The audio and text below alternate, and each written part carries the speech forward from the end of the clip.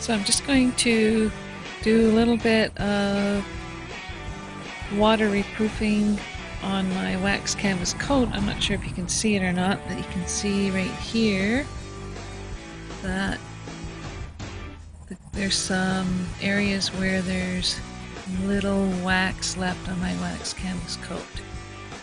And I'm going to, I've made a preparation of beeswax and linseed, and I'm going to paint it on there. See how it goes. Get caught up with you in a bit. So I made a mixture of equal parts beeswax and linseed oil, and I'm just melting it now in a glass container, a little bit of a mason jar.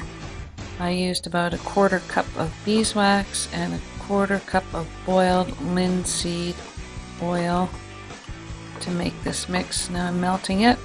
I'm going to use this paintbrush to paint it on my coat. So I've got back outside again. I've prepared the coat by cleaning it with a damp cloth to get any dirt out, and I'm going to paint it now with my little bit of things here. Let's see how it goes. Oh, that looks really well. So I'm going to continue on painting it here.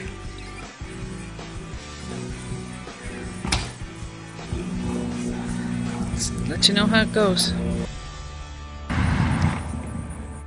So I've done the bit here, and it's working well, but some of the places where I put it on too thick, you can see that the wax is built up and cooled. So I'm going to have to rub that in, get my hairdryer out and scrape a bit off. But where I use it lighter, it's working really, really, really well. Check in a bit.